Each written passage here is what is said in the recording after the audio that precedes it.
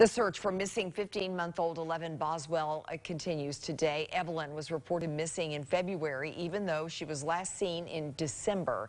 According to police, her mother, Megan Boswell, told them something different every time she was asked about her daughter's disappearance.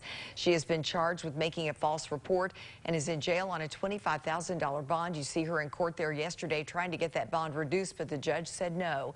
If you have any information about Evelyn's case, please call this number, 1-800-TBI-FIND.